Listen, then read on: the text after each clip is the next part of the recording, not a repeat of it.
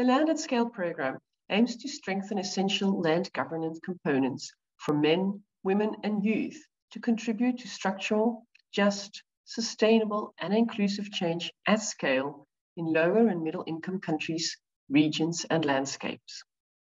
This program is supported by the Ministry of Foreign Affairs of the Netherlands and the Netherlands Enterprise Agency.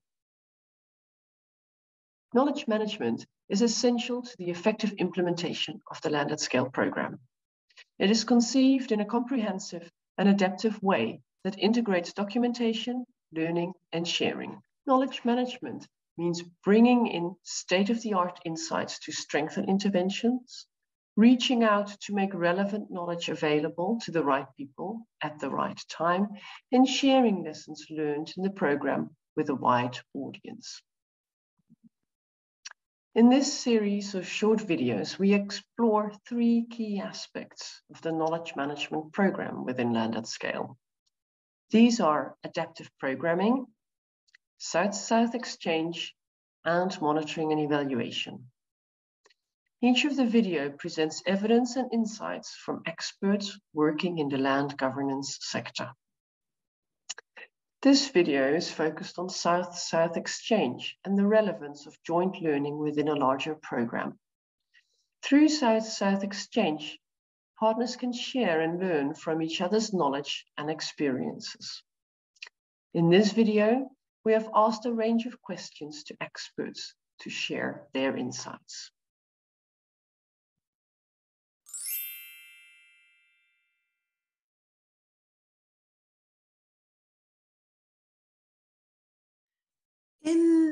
In the context of Prindex, actually we have looked both at experiences between the global north and the global south, but particularly South-South exchanges. And I would put it less in terms of deliberate efforts to encourage South-South exchanges, but just a very natural progression, and that just being a very natural space for shared learning to happen. We have regional engagement coordinators in Prindex. They are a key part of our strategy to be able to generate learning, for us to learn from our partners in the South. And they are very active across the different countries in the regions that they supervise. So we have, for example, a regional engagement coordinator for the Latin America and Caribbean region, one for Southeast Asia. We have it for the UNECI region, the African region, and the MENA region. And we have a hub with a partner in India, the National Center for Economic Research, the NCAR in India, who runs the South Asia Regional Engagement Hub.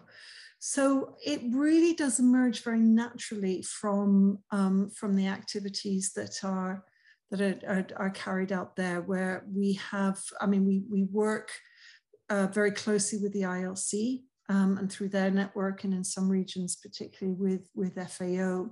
So we tap into those networks as well, and all the partners and organizations that are operating there.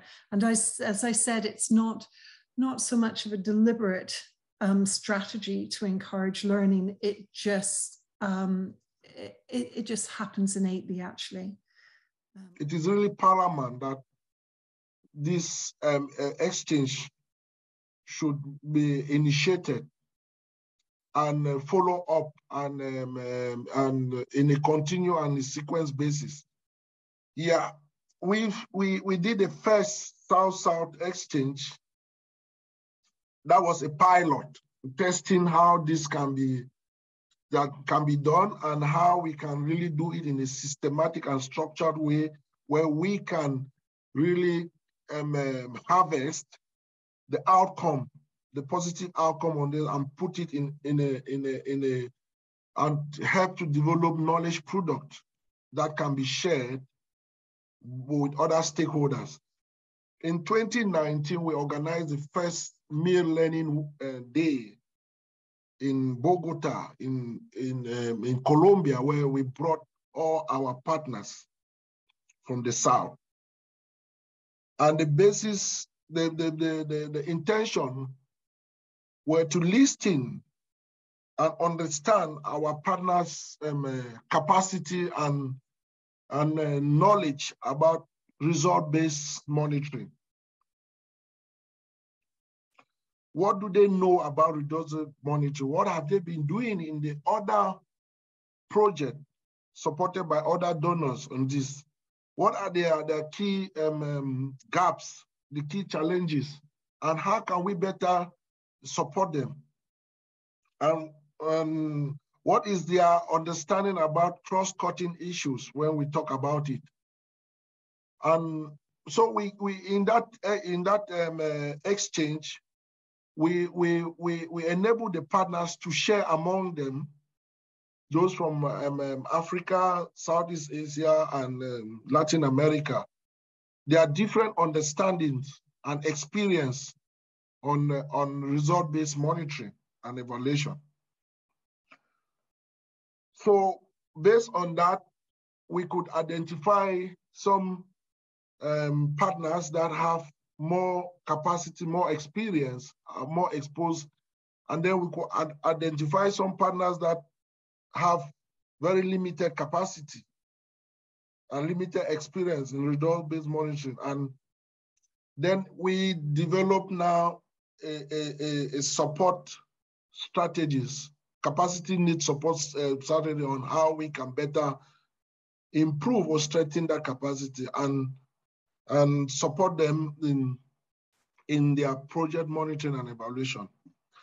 Yeah, that was the first. And then we all initiated to conduct auto monitoring, which is a South-South collaboration in this different region where we worked. The first one was planned in 2021 in Africa, but we couldn't do it because of COVID. So we are hoping to do this first South-South collaboration in Africa in 2022, because it is difficult to do this online, because you really need, we really need the partners to be physical so that they can better engage and understand each other. And that type of engagement also be a sense of trust, and it also be a sense of a community where they can now mobilize to do things together in area where they have commonalities.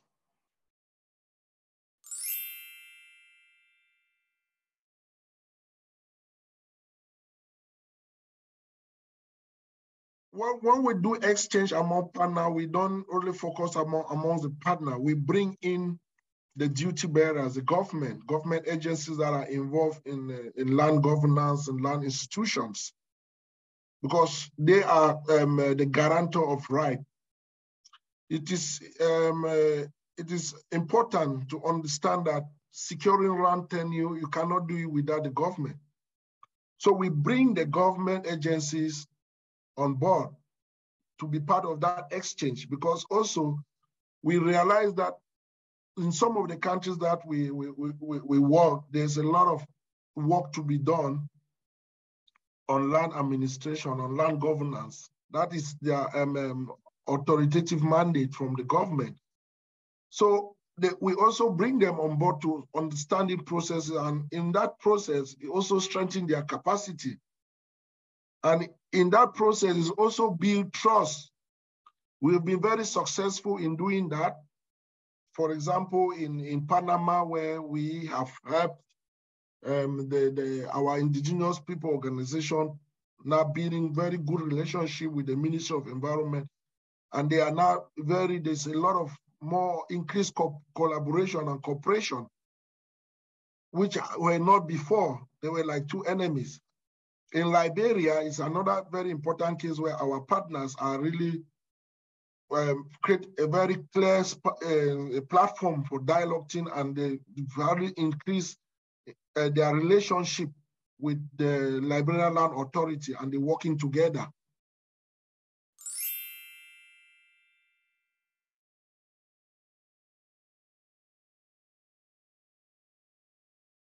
we think at ILC that South-South learning exchanges are extremely important because we know that ILC members hold a lot of knowledge that they can share with their peers, both at country level and also across countries.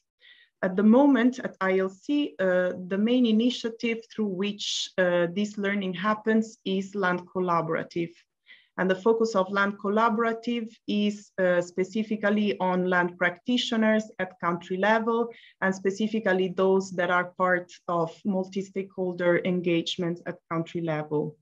And this learning happens mainly in dedicated learning cycles or knowledge exchange sessions. And what we really want to promote is horizontal learning between participants in these cycles or sessions.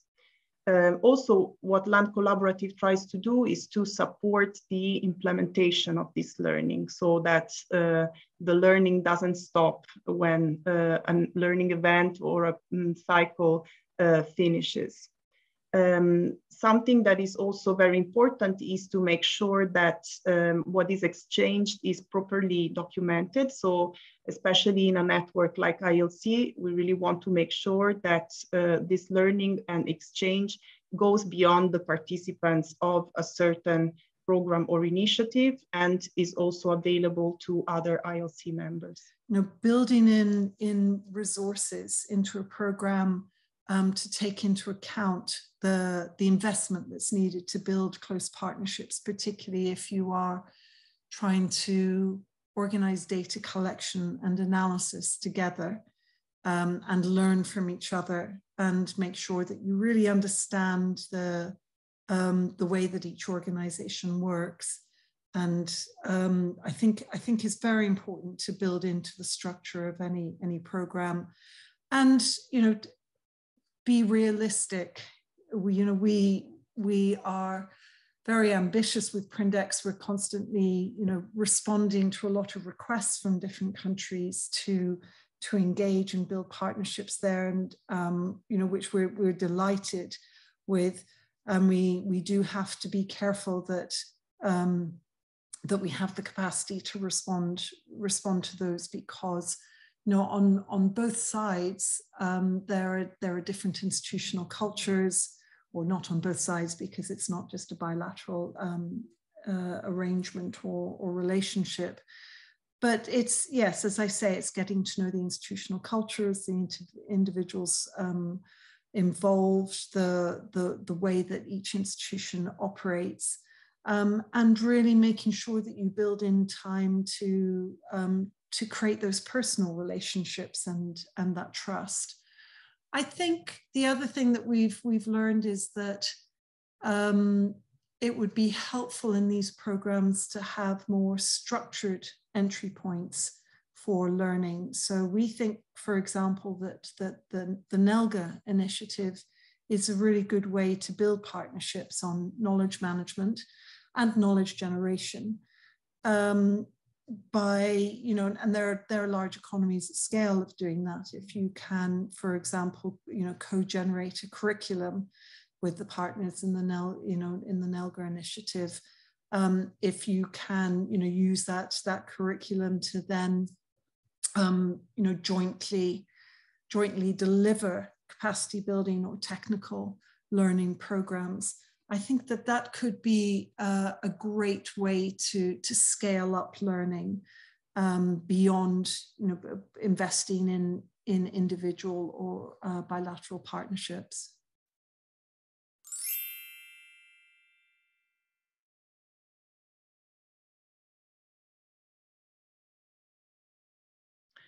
We have learned that it is essential to collect information on learning needs of potential participants in learning cycles. So that's why Land Collaborative has carried out a needs assessment, focusing both on thematic interests and also on more technical capacity building needs. So this way we can make sure that the opportunities for learning that we make available to land practitioners that are part of our members are really responding to what is most important to them. Securing indigenous people land right is paramount. It's a strong enabling condition. It's a strong trigger for other developmental goals to happen. We've also learned from these different exchanges that if you secure collective land right, it will help reduce conflict.